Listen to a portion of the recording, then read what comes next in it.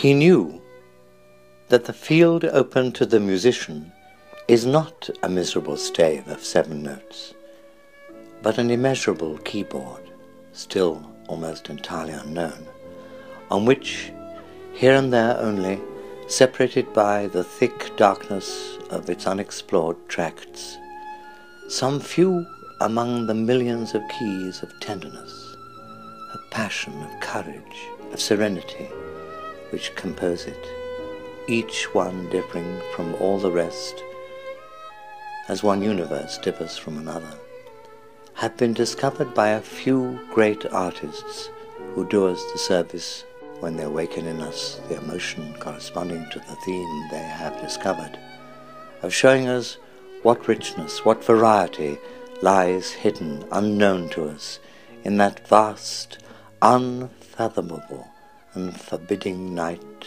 of our soul, which we take to be an impenetrable void.